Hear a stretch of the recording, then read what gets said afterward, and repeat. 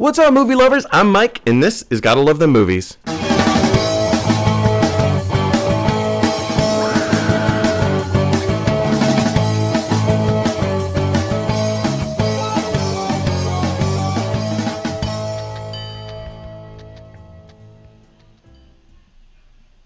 Oh, you guys, welcome back to another edition of Gotta Love Them Movies. I'm your host, Mike Brown. I'm here all the time. In fact, this is our first show back after like a 2-week hiatus. So here we are. We're all back again. We're coming live stream on the Facebook Live. If you're watching this on playback, well, I guess if you're watching this on YouTube, you're watching this on playback. But welcome back to another edition of Gotta Love Them Movies, an online film fan community forum where we all just kind of get together and talk about our favorite things in the world, movies and movie news and, you know, all sorts of good stuff. Today, if you're at all familiar with Gotta Love Them Movies, on Fridays, we always reserve our Fridays for our debate show. You know, Monday through Thursday, we talk about all the movie news and all the movies coming out and all the little juicy bits of, you know, this and that and the other. But on Fridays, we reserve our Fridays for a debate show where we can get together and, you know, debate our favorite films, you know, go head to head. I'm just going to jump right into it. Ladies and gentlemen, making her, is this your fourth appearance?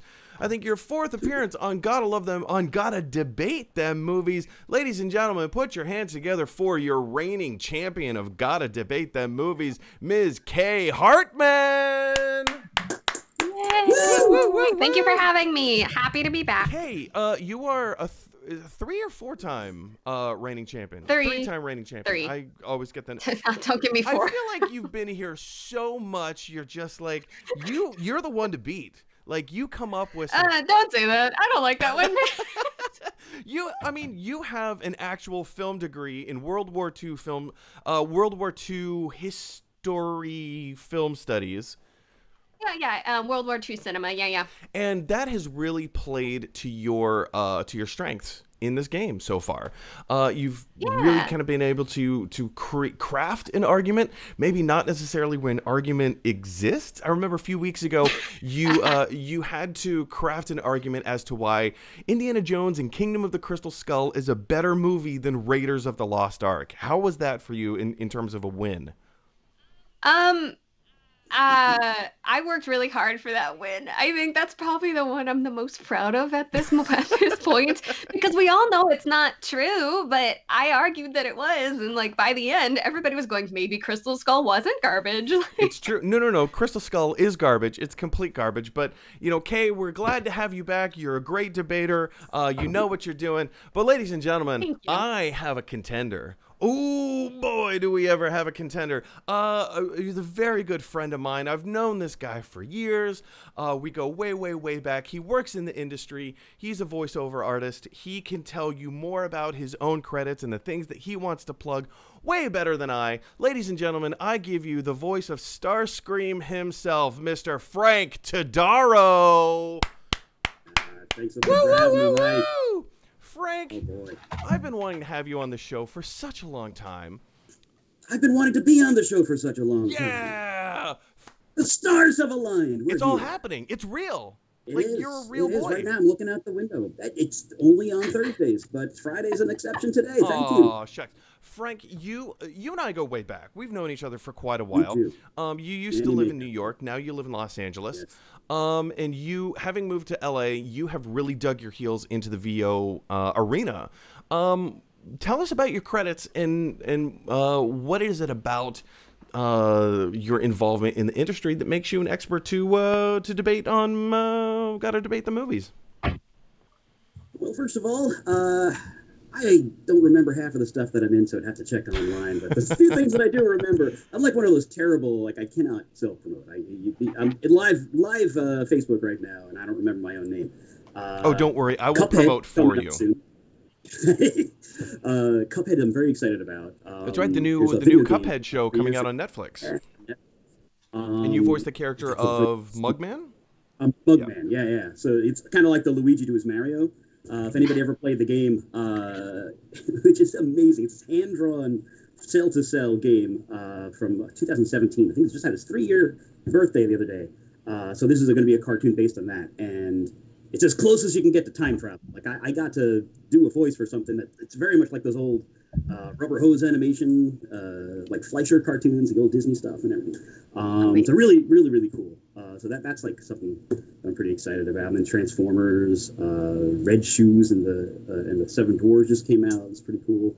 I don't know, a bunch of stuff. You can look at that on the computer. Well, you are a force to be reckoned with, sir. I'm not. A lot of these movies I have not seen since the 90s, so I hope somebody has a mob. I'm pretty sure you're going to wipe the floor with me, but I will try to fall down in a sexy dance. Don't sell yourself too short, my friend. Don't sell yourself too short, because you know we've got some really interesting debates, and that's the thing. It's all about the debates. But before we can get into the debates, first of all, I have to tell you how to subscribe to the channel on YouTube. So here's the thing, you guys. Go over to youtube.com, type in Gotta Love Them Movies. You're going to see a little red square in the upper right-hand corner. It says subscribe. Go ahead and click that button. What clicking that button does for us is it helps build our subscriber base.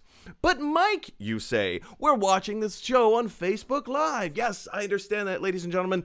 Facebook Live is where all the people are, but YouTube is where all the money is. So once we get enough, it's true, once we get enough subscribers on YouTube, then that starts to qualify me to start earning ad revenue. And by earning ad revenue, that allows me to make this show my full-time job. So I would very much appreciate your help and support by going over to YouTube, type in Gotta Love Them Movies, click this red subscribe button, watch a video, share a video, leave a comment. You know the routine. And ladies and gentlemen, as always, as soon as we hit 1,000 subscribers, this show will be moving from Facebook to YouTube. So just something to be aware of, and keep your eyes open for that. All right, ladies and gentlemen, it is time to jump right into Gotta Debate Them Movies. I don't know what we're yelling about! It's terrible! She has beautiful eyes and her hair smells like cinnamon! Loud noises!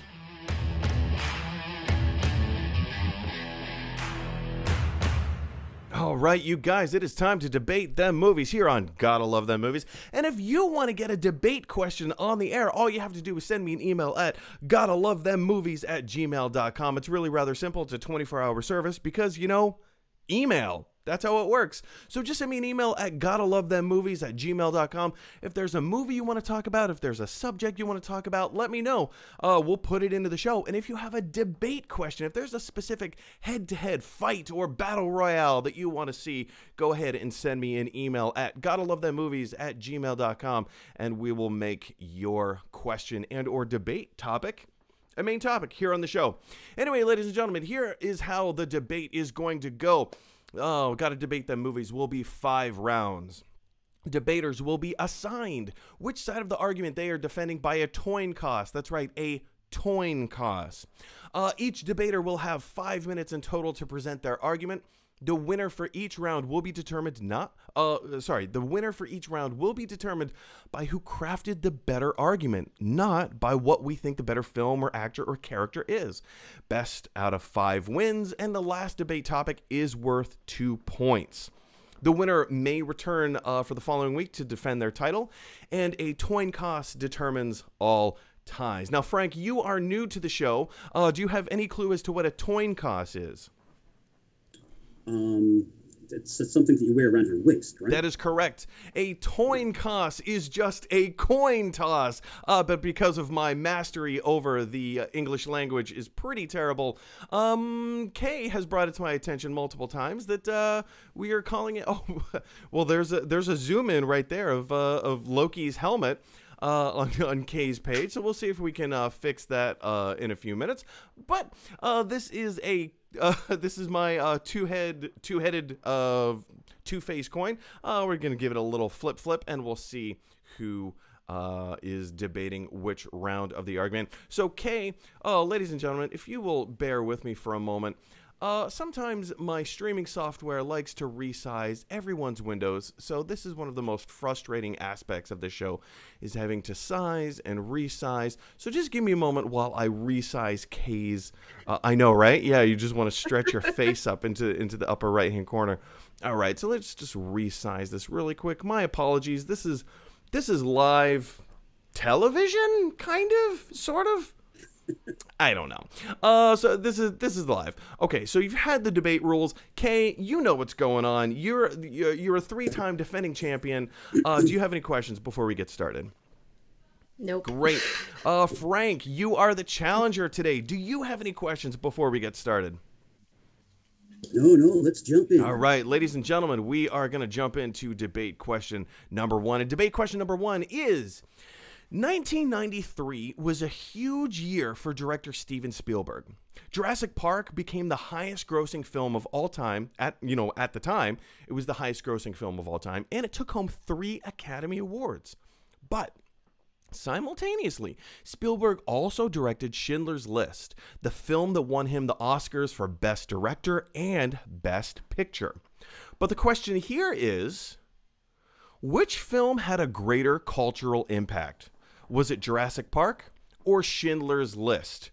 And Frank, because you are the challenger, you are going to get the coin toss today. Heads, you will be arguing for Jurassic Park. Tails, you will be arguing for Schindler's List. Any questions? No. All right, here we go. So right let's on. go ahead and coin toss.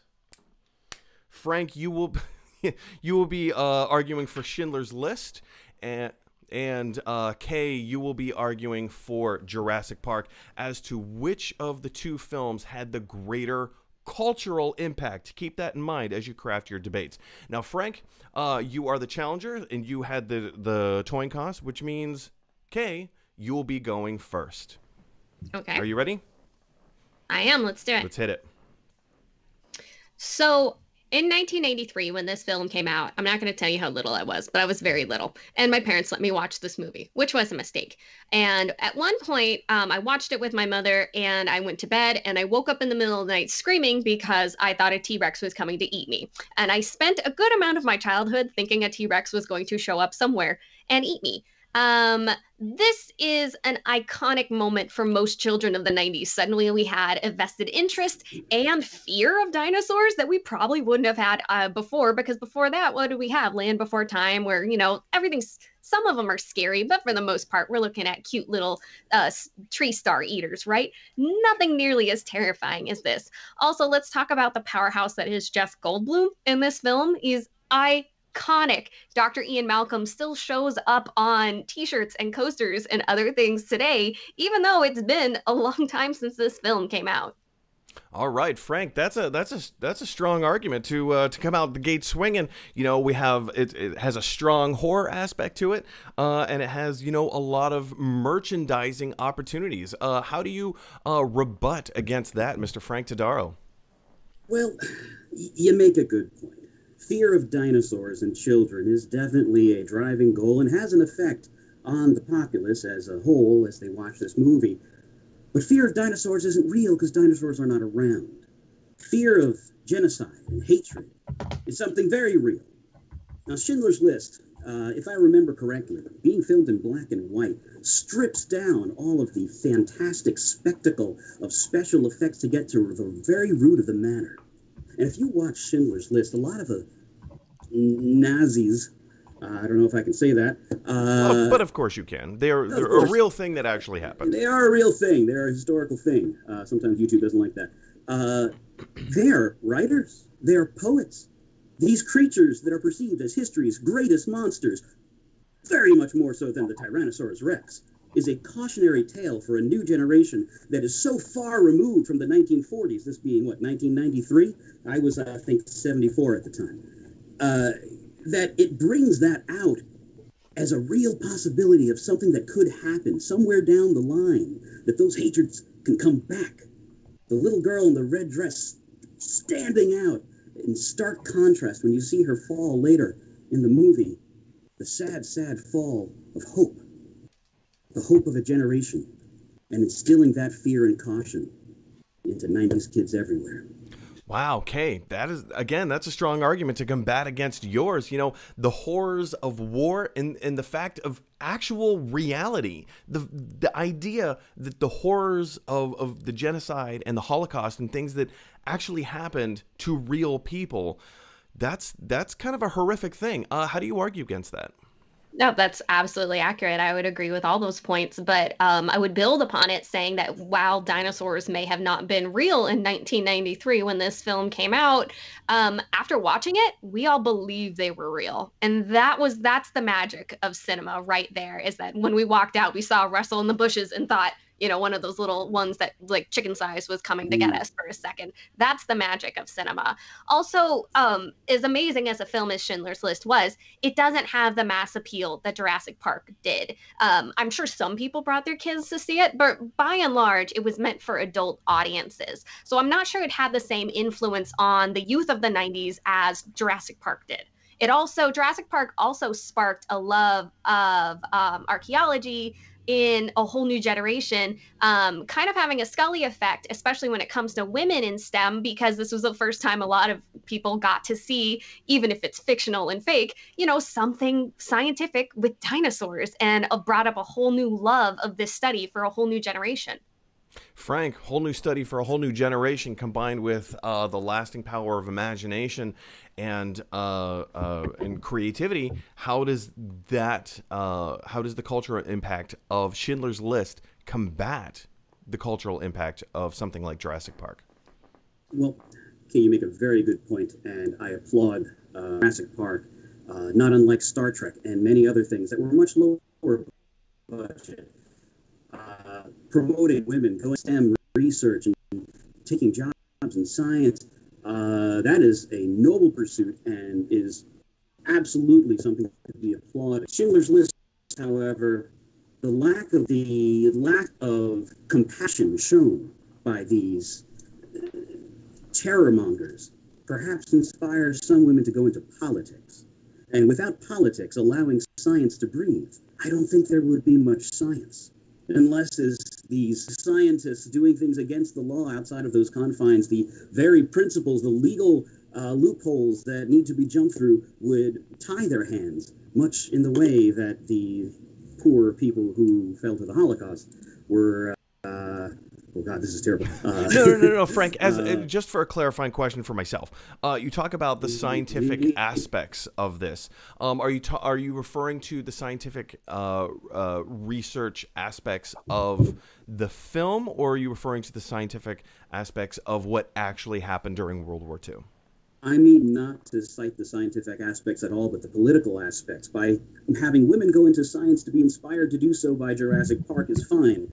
But I think having them be inspired to actually run the damn country by watching Schindler's List and righting the wrongs of our forefathers is complex. But in order for science to breathe, you need to allow it to happen, and you do that through politics. So yes, I do think that it inspired many a child who went back and investigated this past 1993, or those who were told about it, because it was hard to exist in 1993 without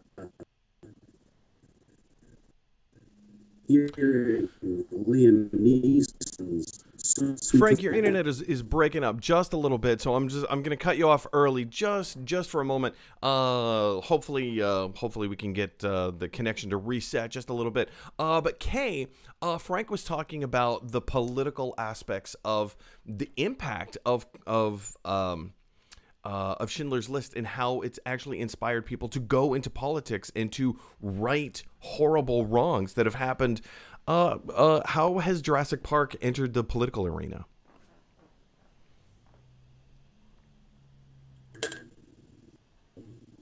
I think it's entered the political arena in the way that that's helped us understand where science should begin. There's that amazing line. It's like we were thinking about whether or not we should. We didn't consider if we could. We didn't consider whether or not we should.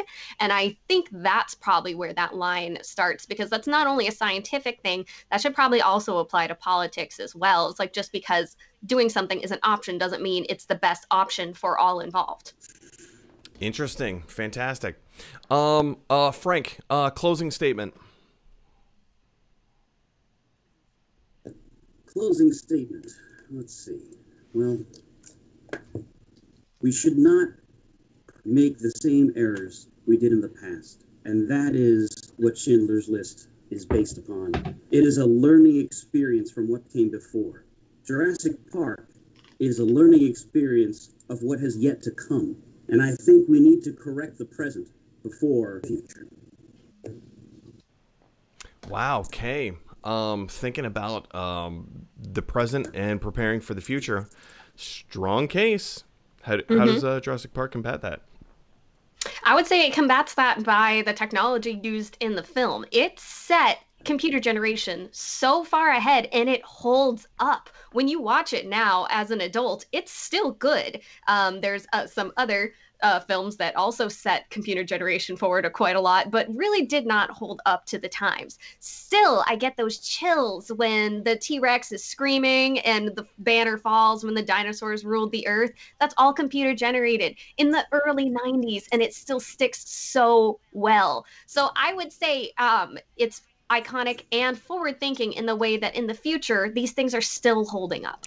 Wow, you guys, closing arguments have been had. I feel like this was a tricky one. This was a tricky one. I purposefully pitted these two movies against each other. They came out the same year. They both had massive impacts in the world. And for all the reasons that you guys pointed out, I think for the reasons that Kay laid out, that's what Frank, everything that you had presented, I feel like Kay presented a stronger argument in the same regard, but then added maybe just a little bit more to make me feel like, you know what, it's coming out of the gate with Jeff Goldblum, a very bizarre actor who was cast in that role very well. The cultural impact that he still has today, much of it was based on his role in Jurassic Park. I'd never heard of Jeff Goldblum until Jurassic Park.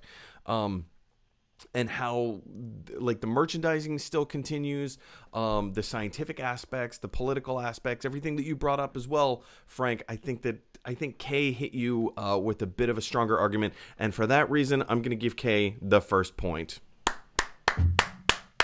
Woo woo! For the record, I am like so much more prepared to argue for Schindler's List. I was like, give me that one. Nope. Okay, Jurassic Park did it. There we go. Frank, I haven't seen Schindler's List since it was in the theaters, so yes. Well, you're doing well, my friend. You're doing well. Gosh. Again, thank you so much for joining us here today as I resize your window because, as we all know, my streaming software likes to resize itself. So, all of that being said, let's move on to debate question number 2. And debate question number 2 is, what was the best Keanu Reeves action film of the 90s? Was it Speed or The Matrix? Kay, you had the, Frank, you had the coin cost from the last round, which means Kay, you will get the coin cost for this round. Heads will be Speed, tails will be The Matrix. So what are you arguing for? Kay, you are, I dropped it. It was heads. Kay, you are arguing for Speed. Frank, you are arguing for The Matrix. So Kay, you had the coin cost, which means Frank, oh man, ladies and gentlemen, I apologize so wholeheartedly right now. This streaming software is great when it works, and when it doesn't, it is frustrating. So, Frank, your window has been resized, you are reframed perfectly, and now it looks like your video has been frozen. Frank, are you there? Oh, I'm here. Okay. I see you guys perfectly, so nice and smooth, and I can see every pore. Fantastic. On your face. So your video's frozen, but we can still hear you. Yeah. Frank, we are going to go ahead, full steam ahead. You are arguing for The Matrix. Tell me why The Matrix is a better Keanu Reeves 90s action film. Go. Well, first of all, can you see me right now? We can. Good, because what you're looking at is not real. What you're looking at is a series of ones and zeros reconfigured into this flat surface. It is not reality. The news you get every day is not reality. The entertainment that you consume, even that based on real life, is not real life. It is curtailed and curated and created so that you move through this world and buy the things they want you to buy. And The Matrix introduced that idea to so many that what you are perceiving could very well be The Matrix. There's a reason why the cultural shorthand of things not seeming to be what they seem is called The Matrix. We might be in The Matrix. It's not called Dark City, even though that movie came out first. Why? Because The Matrix was such a strong movie with special effects so far ahead of its time. More than Jurassic Park even, which just won the last round, let me remind you. The Matrix changed cinema, but more importantly, it changed the world and how we look at the world and what we believe the world to be. Wow, Kay, The Matrix changed the world, what we believe the world to be. It challenged what our thoughts and our perceptions are, and, you know, special effects that were so far ahead of its time. What are your opening arguments for Speed? I mean, these are all valid. I mean, who didn't watch The Matrix and then go in the kitchen and stare at a spoon, right? But there are so many things that are so classic film and amazing, just real Hollywood cinema about speed. For instance, Sandra Bullock, when she was working on this film, actually learned how to drive a bus, and she actually had to pass the test on how to drive a bus. She passed on her first go. Another part is when Keanu Reeves breaks the glass door. That was completely an accident, but it was so genuine and so good they left it in the film. And it's those kinds of moments that make films have such good sticking power to us as an audience, as an entertaining film. Frank, staying power, you know, preparation for the film, as well as, you know, happy accidents that have made memorable moments throughout film and film history. How do you combat that? Yeah. I mean, staying power is an important concept. The staying power of movies, sure. The staying power of actors, so what they can bring you afterwards, the amazing things they can bring you after, is very important to cinema, too. I mean, Speed is a movie where a vehicle drives over 80 miles an hour and never goes back to 1955. They just go in a straight line. The Matrix put Keanu Reeves on the map. It wasn't Point Break. It wasn't Much Ado About Nothing. It was The Matrix. And because of The Matrix, we've got the John Wick movies. We've got so many amazing memes online of the kind Keanu Reeves giving up his seat on the subway. Keanu is a household name because of The Matrix. Bill and Ted was great. Alex Winters is amazing, and I want to buy them all the beers in the world. But what really put Keanu out there is The Matrix.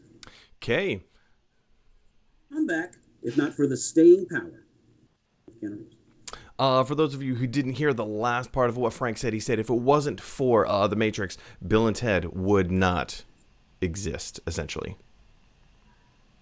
The new one. The new one, yeah. Bill and Ted Face the Music. Ladies and gentlemen, I'm sorry, rather, Kay, excuse me. Kay, you know, Keanu Reeves goes from being a working actor to being a movie star almost overnight with The Matrix. What does that mean to you, and how does Speed fit into this equation?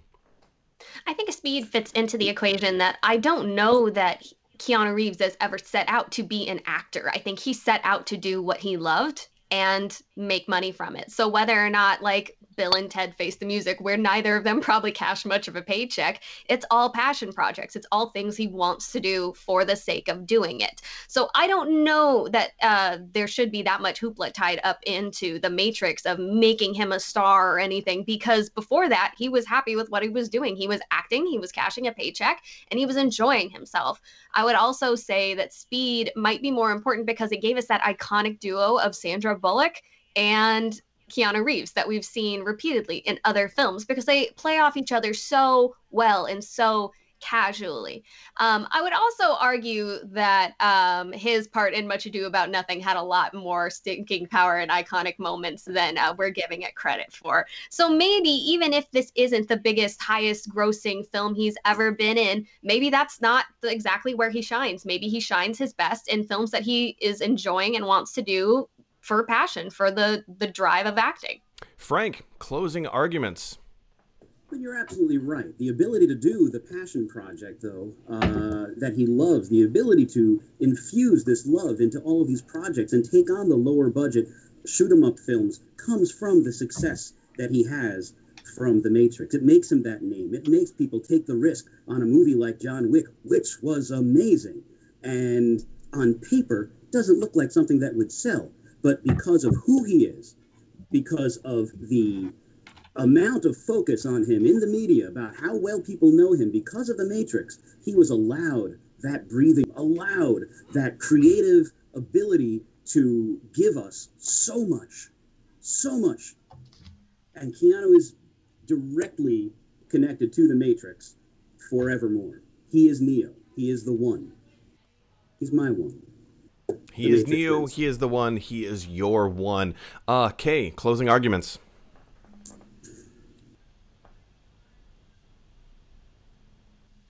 Sorry, I froze there for a second. Oh, sorry. No, it's all good. Closing arguments, Kay. What is it about that? What is it about Speed that makes it the superior 90s action quintessential Keanu Reeves film? I think because it's probably easier to identify with, because who's ever been on a bus and hasn't had a moment of like, okay, what if? As opposed to The Matrix, where, you know, it's not likely we're going to be dodging bullets and flying helicopters and learning jujitsu overnight. Those kinds of things are fantasy and fun, but I think this has a more realistic storyline to it, the one that we can identify with, that, you know, maybe this could possibly happen. Maybe as far-fetched as it might seem, it is more based in reality. So that's why I would argue this is the more superior action film of the 90s. All right. Frank, what's up?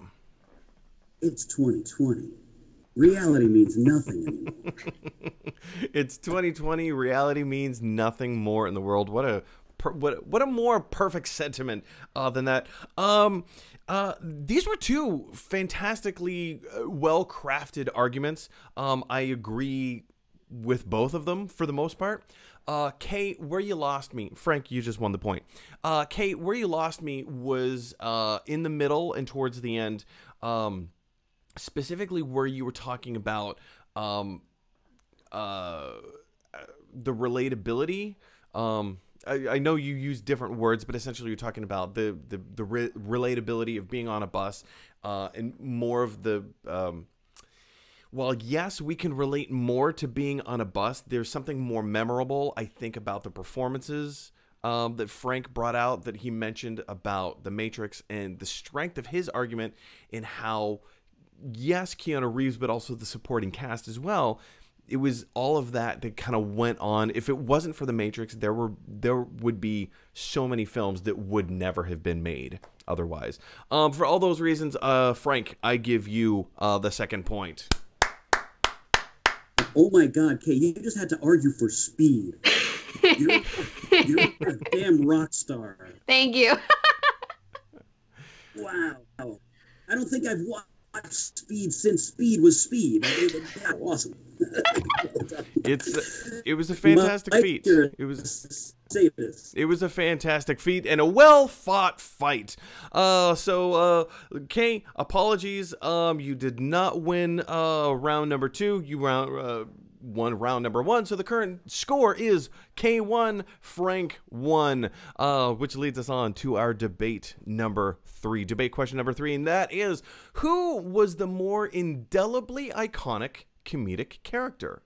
Was it Austin Powers or Ace Ventura? Now, Kay, you had the coin toss for the last round, which means, Frank, you get the coin toss for this round. Heads, you will be arguing for Austin Powers. Tails, Frank, you will be arguing for Ace Ventura. Frank, you are arguing for Austin Powers. Kay, you are arguing for Ace Ventura, as decided by the coin toss. So, Frank, you had this coin toss, which means, Kay, I just completely lost my place. Kay, you are beginning with Ace Ventura. Got it. So let's think about the world when Ace Ventura came out, as far as popular culture and the things that were happening around us, and just what a hilarious film this was, and so timely. And let's be honest, like I said previously, before the internet, when we all just sat around quoting films at one another instead of sending people memes, this was one of those films that we all quoted all the time. It also was one of the films that I was actually allowed to watch as a kid. So the humor was not lost on us as children or my parents as adults. So let's just talk about what a fashion icon Ace Ventura is. Those shirts, amazing. Frank, the fashion iconography of Ace Ventura, also the relatability of parents and children being able to enjoy, such a film at the same time, and also quotability. How do you combat that? You see, I want to talk more so about the cultural impact each two characters had on the culture that preceded that. So, first of all, quotability. Every single frat guy in my college quoted Austin Powers to me once Austin Powers came out. I think very groovy baby has been added into the lexicon in a far more common sense than alrighty then ever had any sort of lasting power. No one says that anymore. However, I want to talk about The Office. The show, The Office. You have two characters in The Office. One was set up to be sort of an antagonist, so to speak, especially in the first two seasons, Michael Scott. And one is the hero that guides us through The Office. I'm going someplace here. Jim. Now, Jim, at some point, references Austin Powers by making Dwight say, shagadelic baby, every time he does something or coughs, right? Yet, it's Michael Scott who does the speaking from the ass bit from Ace Ventura. The other one, the Jim Carrey movie. Yeah, thank you. From Ace Ventura. So clearly we are meant to demonize Ace Ventura, as he has been throughout history since the 90s. But Austin Powers is a shining beacon of light that heroes reference. A shining beacon of light that heroes reference, as opposed to the villains characterized therein as Ace Ventura. Kay, how do you combat that?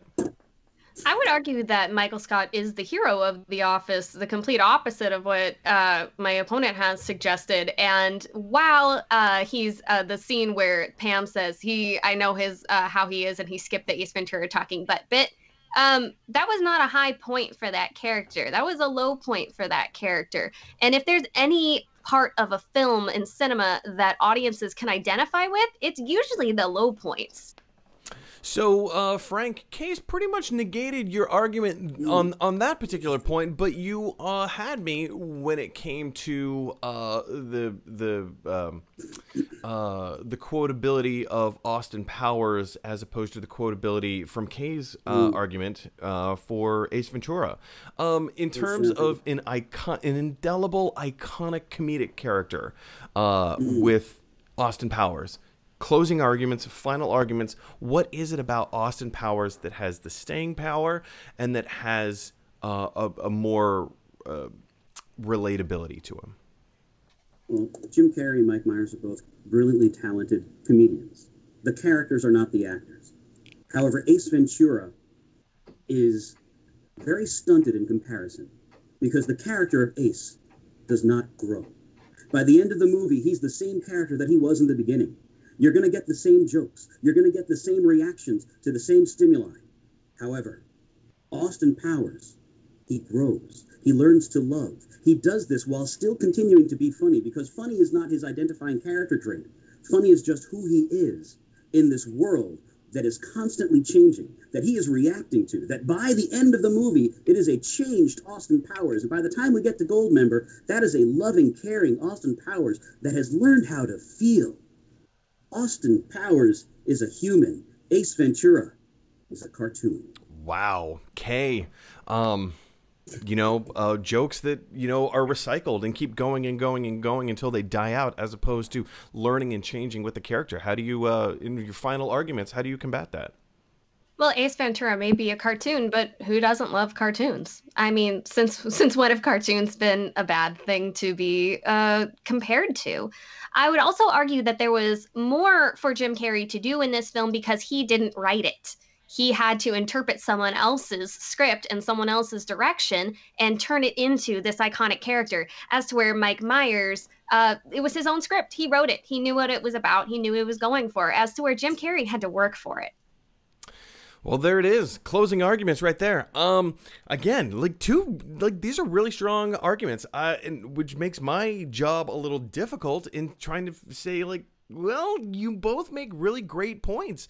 If I have to choose a winner for this particular round, which I do, Frank, congratulations, you won the point for this round. I think, and again, it comes down to the ending argument. Kay, again, where you lost me was your argument where pretty much basically what you just said, and saying that, like, what's wrong with cartoon characters. I think specifically in this character, those, like, to Frank's point, those jokes kind of tend to get stale a little bit. And also the point that you made about Mike Myers created the character of Austin Powers. As opposed to Jim Carrey having to interpret somebody else's work. I don't feel like that played. I don't feel like that applied. So for those reasons, that's why I give Frank the point in round number 3. Frank, congratulations, my friend. It's only because you got that movie and I got this movie. That's it. Jeez. I mean, you've just defended Speed and Ace Ventura against, like, these tour de force movies. You're the real winner here. Oh my God. Right. Thank you. Again, Mike, save us. Hey, you're very welcome. You're very welcome. That's like the 1994 Fantastic Four, and then the one that came out like 2 years ago. They're both awful. Yeah. It will happen. It will happen. Just give it time. All right, so moving into round number 4, we're gonna have to do some speed rounds. We've only got another 15 minutes of the show left, so we're gonna barrel into this. So let's just jump right into debate question number 4. Debate question number 4 is: which witchy film was witchier, The Craft or Hocus Pocus? Which witchy film was witchier, The Craft or Hocus Pocus? Who had the coin toss for the last round? Frank, I believe. So, Kay, you'll be having the coin toss in this round. Heads is The Craft, tails is Hocus Pocus. Kay, you are arguing for Hocus Pocus. Frank, you are arguing for The Craft, which means, Frank, you will go first, my friend. Tell me, why was The Craft the witchy of which witchy film was witchiest or witchier? Well, as a recovering goth from the 90s, The Craft infuses a reality to things. What Hocus Pocus does is make light of necromancy.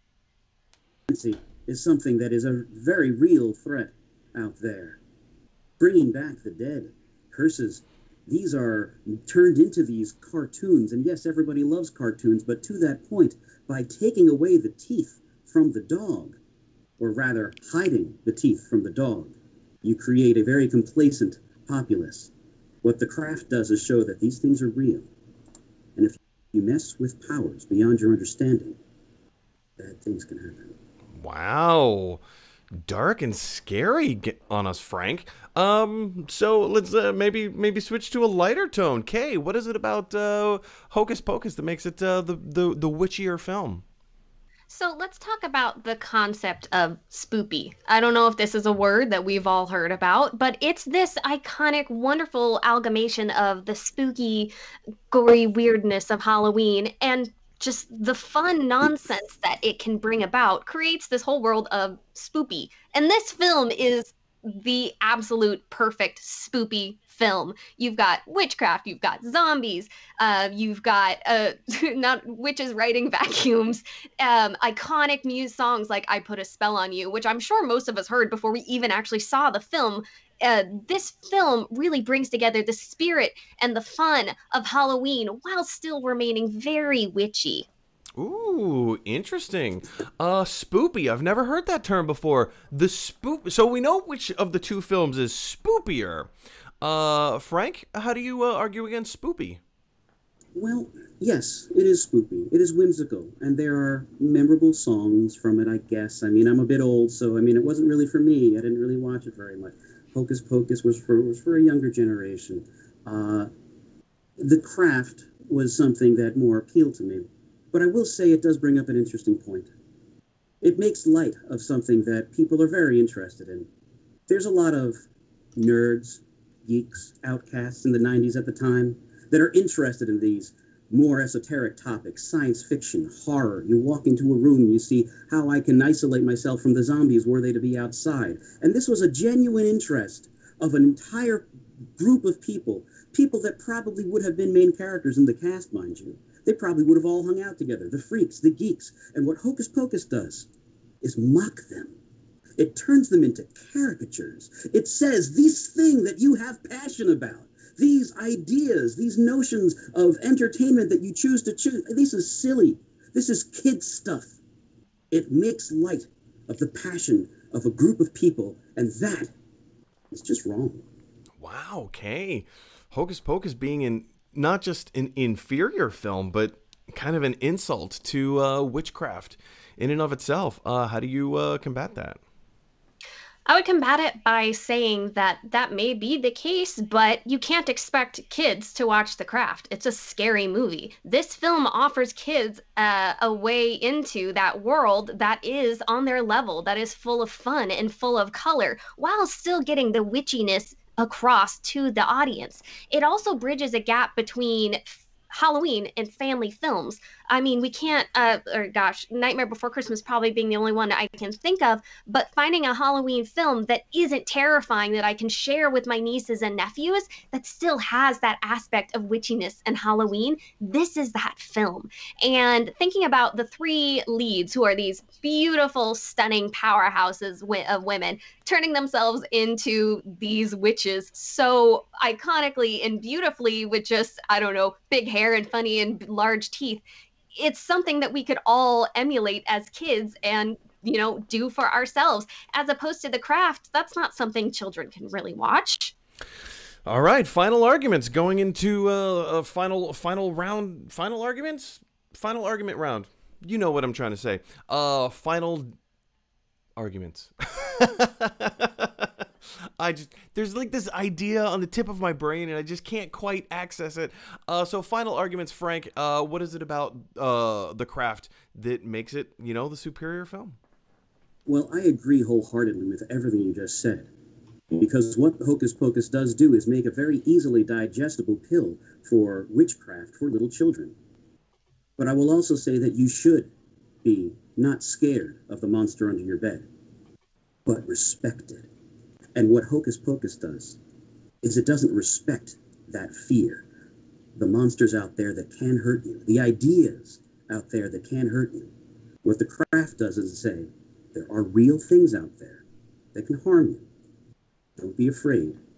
Respect them. Wow, don't be afraid. Respect them. Kay, final arguments. I would argue that it does tell you to respect them and have fun with it.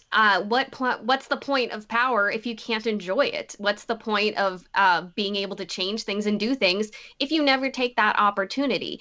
And the characters in The Craft do that, but not right and not well, and it has horrible repercussions. As to where Hocus Pocus, they do that, and it ends up being a good time. All right, wow. So here's where I'm standing. Like the spirit of the question was which was the witchier film. I feel like I got a lot of that from Frank, and Kay, I got a lot from you as to why it's a fun movie, why it's more accessible, but not a lot of reasons as to why it was the witchier film. For a more fun, accessible film, 100%. I totally agree with you. I would have given you the point, but not a lot of staying power when it comes to which was the witchier film, and that is why the point is going to Frank this one. Woo! So Frank, you are at 3. Kay, you are at 1, but that doesn't mean that you have lost just yet, because we are going into round number 5, and round number 5 is worth 2 points. And here we go. Debate question number 5. Now, it should be worth noting that neither one of our debaters have been told this question in advance. They're going into this cold. What film from the 90s holds up best in 2020? What film from the 90s holds up best in 2020? I will let you both pontificate this for just a moment. And while you are pontificating which film from the 90s holds up best in 2020, ladies and gentlemen, if you haven't already done it, head on over to youtube.com, type in Gotta Love Them Movies. You'll see a little red square in the upper right-hand corner that says subscribe. Go ahead and click that square or click that button. What doing that does is it helps build our subscriber base. And yes, I understand you are watching this show right now on Facebook Live, but you may not you might be watching this on YouTube, and by building our subscribers, you help us earn more opportunity to build that subscriber base, and building the subscriber base means more ad revenue, and ad revenue means I get to make this show my full-time job. So if you haven't already done that, I highly recommend that you head on over to youtube.com and subscribe to the channel. So let's head back over to our contestants. Contestants? Sure. How about that? Contestants. Kay, which film have you chosen from the 90s that holds up the best in 2020? Oh, the iconic film Space Jam. Ooh, Space Jam. And Frank, for yourself, what film from the 90s holds up best in 2020? Bill and Ted's Bogus Journey. Bill and Ted's Bogus Journey versus Space Jam. Ladies and gentlemen, we have ourselves a fight. Let's see. Frank, Kay, you were the first person to start arguing or debating in the last round. So, Frank, you are going to kick this one off. Go. Bill and Ted's Bogus Journey. The soundtrack alone introduced a generation to hair metal they would not have been exposed to prior to that, and infusing it with the music of the day. Shredding guitars became a thing again. It changed pop culture in that way, but it also offered a solid marriage of science fiction and theology that was unseen in movies prior to that. Very rarely. You have one or the other. So outside of what we've already established as the glory that is Keanu Reeves, that has been given to us from the heavens, being solidified in this, where his comedic chops were tested, playing not one, but two, perhaps three versions of himself, if you count the good robot us's. And I think he grunted for one of them. And God gave rock and roll. He gave it to everyone. Okay, opening arguments for Space Jam. So I see your Keanu Reeves, and I raise you the powerhouse that is the combination of Michael Jordan and Bill Murray. Let's talk about iconic soundtracks. I Believe I Can Fly. Hello, that song was the song of the 90s, and people still play it at weddings today. Let's be completely honest with ourselves. The song has the most sticking power out of anything on Bill and Ted's soundtrack, for real. Staying power. Frank, we've zoomed in on your upper right-hand corner there. So staying power in terms of music and, the iconography of Space Jam itself. Frank, how do you argue against that? I mean, I just disagree. I didn't like that song as much. However, the Bill and Ted's Bogus Journey soundtrack made me bond with Mike Wissell in first week of high school, and through him, I met Mike Burke and Dan Reiser and Corbacus, and none of you guys know all these people. Matt Spano, and those are my best friends today. I still play with them, play Dungeons and Dragons with them via Zoom every Saturday night, and since 1991, which is the year that Bill and Ted's Bogus Journey came out. So personal lasting power, I Believe I Can Fly. I don't think has ever played off of any speaker that I've owned. However, the Bill and Ted's Bogus Journey soundtrack, if we're just talking about music, I entertain that entire collection. And it is glorious, not to mention the Evan Dorkin comic that it gave us after that from, I believe, Oni Press. Brilliant, brilliant series, whip smart, and I'm sorry, William Sadler as Death trumps even Bugs Bunny. Wow, Death trumping Bugs Bunny. Kay, if you can put together a final argument for me. We're running up on the pretty close to the hour now. If you can put together your best closing argument, what is it about Space Jam that is a superior film, and what makes it more relevant in 2020 today? Granted, that we see in films and in television all the time now is the association of an animated character and a live action character. Even in the 90s, this was still a hard thing to accomplish. It had been done previously, but it hadn't been done quite this seamlessly. And now we still see it in modern TV, modern films, and getting to see it so seamlessly in 1996 when computer generation was in its infancy. It led, as mentioned earlier with another film, it holds up. Not only that, there is a new Space Jam in the works. It was supposed to come out this year, but because of COVID, it's been postponed. But I think it has that iconic staying power of the fact that it's still going to happen, and it's going to happen with a modern cast, and hopefully, you know, bring Looney Tunes to a new generation. So I think the sticking power is within the animation, the cast, the soundtrack. It's just the perfect 90s film. Frank, final arguments. Space Jam has the perfect soundtrack, cast, staying power, animation, infancy, influencing the industry. In the next 30 seconds, how do you wrap that up? Combat the animation with the animatronics and voice prowess of Frank Welker, with both stationed in both his individual forms and combined form. The soundtrack is phenomenally more lasting. I mean, don't really think many people listen to the soundtrack of Space Jam outside of an ironic sense, but Bill and Ted had real music. And so far as sequels, Bill and Ted, we've already established, Face the Music was a passion project. They didn't make a ton of money like Warner Brothers is going to make on that Space Jam movie. They did it out of love of the franchise, because not only they love it, but the fans love it. Wow, you guys, I didn't think it was going to be this tough in this particular round. When, you know, Frank, when you first started, you were talking about Bill and Ted's Bogus Journey, and the first thing that popped out to my mind is they dropped some slurs against the gay community as just, here you go, ta-da. And that was one of the first things that popped out of my mind. Nobody brought that up in the arguments, but I'm going to bring it up here. I can't go off of what my personal thoughts and feelings about the film are. I have to go off of the arguments. And Kay, honestly, I feel like you had the superior argument here. That, I mean, yeah, Frank, you mentioned your personal relationship with some of the cast and crew from Bill and Ted's Bogus Journey. I don't feel that was necessarily relevant as to, yeah, it took me a minute. I don't think that was necessarily relevant as to why that makes it a better film in a 2020 context.